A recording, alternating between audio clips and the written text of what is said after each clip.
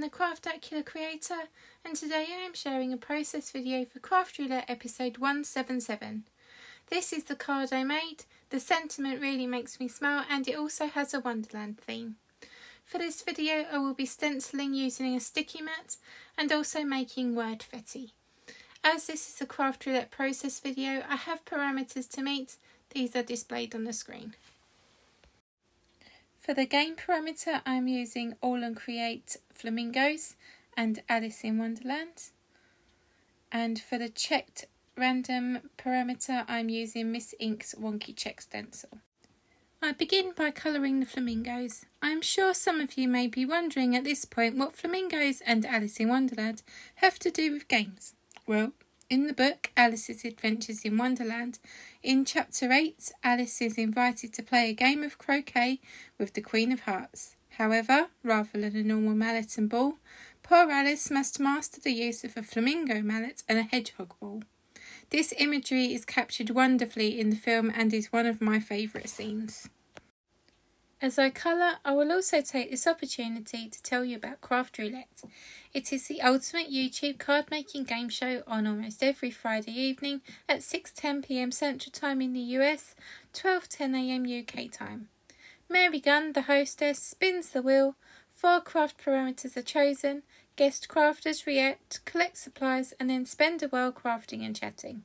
It allows a great community of crafters from all over the world to get together via YouTube, the Craft Roulette Facebook page and the amazing craftroulette.live website. To successfully stencil backgrounds, I have a few tried and tested tools that I really love to use. These are the Picket Fence Studios ink pouncers and the Altenew sticky mat, taken out of the stamp wheel base for this video. The sticky mat grips the stencil well. I find there is no movement of the stencil while blending, and as previously mentioned in other videos, I love the ink pouncers for stenciling. I use Black Soot Distress Oxide ink on Nina Classic Crest 80 cardstock for ink blending. Here I start to work on the layout of the card. I want to stack my flamingos, and so I have a little play about with the best order. Tut tut, see that exposed ink pad there? Don't worry, I do put the lid on eventually. I wanted to try something different with my sentiment this week. I stamped it out as normal, but carefully trimmed each word individually. I have heard this be called Word-fetti in the past, and I like that, so I'm going to adopt this going forward.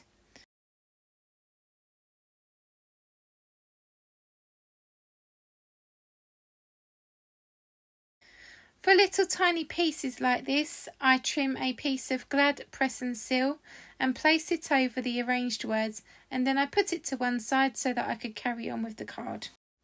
I needed an Alice to fill the gap next to the flamingos, and I used one of my favourite versions. I stamped and coloured her in off screen. I thought her colours plus the flamingo colours were perfect for a summer vacation element. Time to assemble the card. I remembered that I needed the picture frame element, so I cut a piece of Lawn Fawn raspberry cardstock to be the frame around the checked panel. I did all of the images and panel with liquid glue.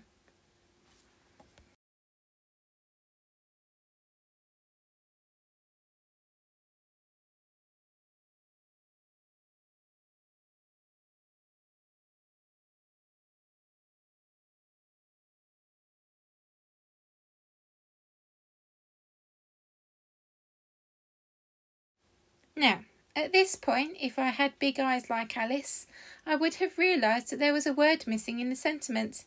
Did you spot it?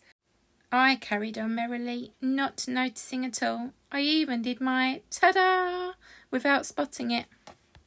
It wasn't until I was about to upload the card to the Craft Roulette Facebook page that I noticed that Alice was missing. Not the image, of course, the word.